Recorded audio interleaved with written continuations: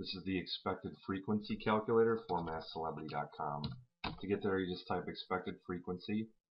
So we've got 3 entry points on this calculator, and the first is your confidence percentage, or 1 minus alpha.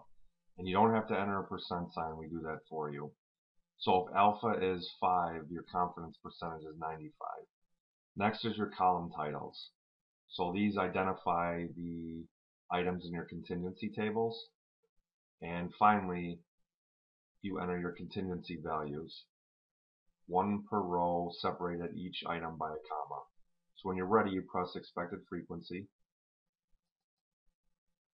So the first thing we do is just put your entries in tabular format. So here's your column headers, and then here's your contingency values. Next, we get the totals for each of the rows and columns. We do these in colors, and I'll show you why in a little bit.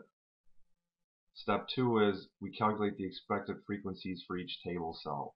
And what that is it's the sum of the row of the cell you're on. So in this case, 21, times the sum of the column of the cell you're on, 30, divided by the grand total of the table that you're in, 75. So in this cell, we're going to take sum of row 2, column times column row 2, column sum row 2, divided by grand total. So this is the table of the math, and then we show you the answer.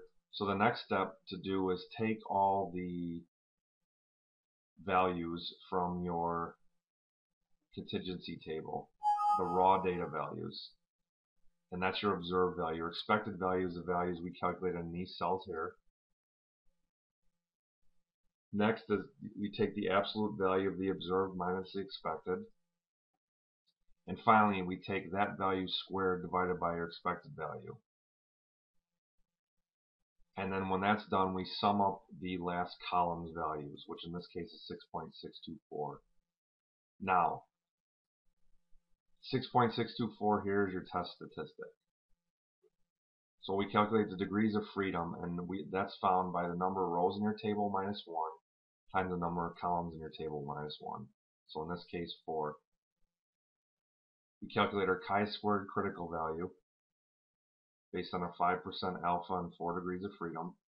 We also show you how to do this in Microsoft Excel if you don't have a table of chi-squared values available. And finally, we draw our conclusion. So because our test statistic is not greater than our critical value, our hypothesis holds, we cannot reject. But if it were, we would reject, and it would say that here. So that's pretty much it. For the contingency values, you can enter as many values as you want per row, but the values have to match the number of columns you entered. So that's it. If you have any questions, please use the Contact Us link. Thanks for watching.